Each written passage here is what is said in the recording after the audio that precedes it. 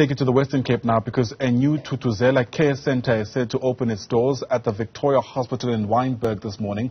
Justice Minister Ronald Lamola and NPA head Advocate Shamila Batohi will be in attendance. The minister says it will be one-step facility, or a one-stop facility, I should say, that forms part of South Africa's critical anti-rape strategy. Our reporter Nasiphi Same is watching the story. She joins us now live. And Nasiphi, there'll obviously also be questions around how effective centres like these are.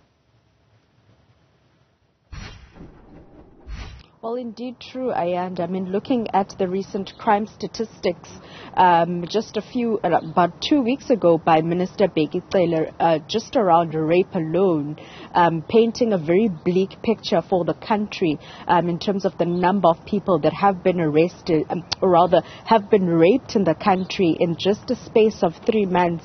Obviously not a good indication, but as you put it, according to government or the department, Thuthuzela centers are that one-stop facility, part of the country's critical strategy in creating a more anti-rape culture and also aiming to reduce secondary victimizations to those victims that will be making use of this facility.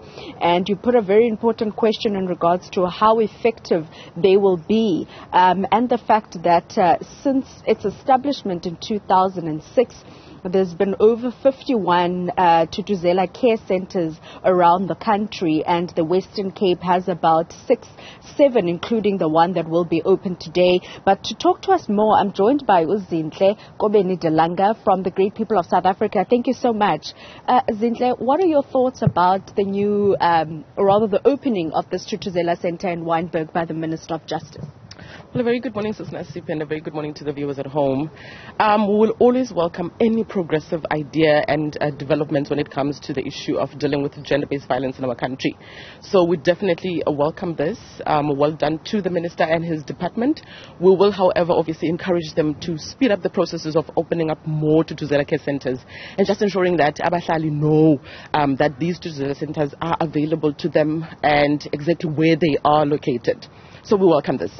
The fact that there's only 7, including the one that will be open today, and just looking at the website of the Thuthuzela centres, it seems to be there is none in the Central Karoo, which is, one of the biggest regions in the Western Cape.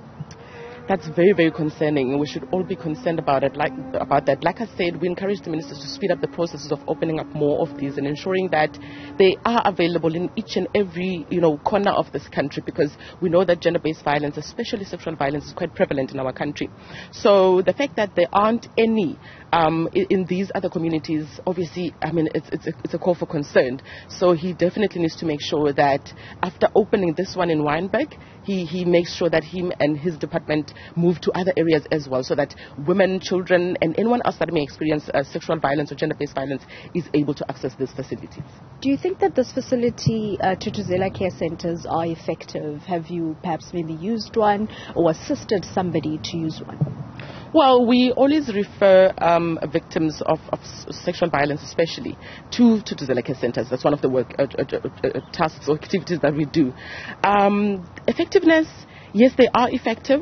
However, what we would like to say to the minister and anyone else that's working within these Thuthuzela care centres, just because it's a Thuthuzela care centre, it doesn't mean that a person, when they go there, will be Thuthuzela.